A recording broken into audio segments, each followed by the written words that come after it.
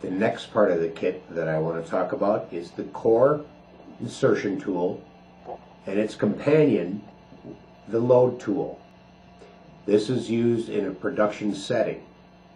The CoreMax valve is inserted into the load tool.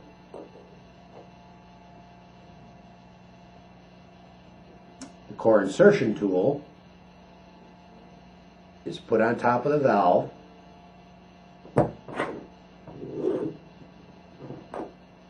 and loads the core into the tool.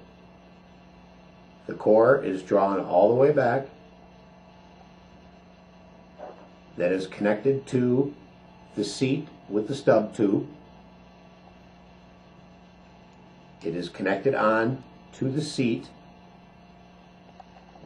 and then processing can take place through the seat only through this port here. When the process is complete, retract the sleeve back into the body,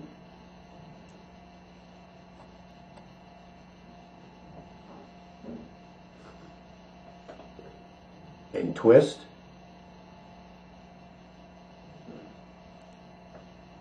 release.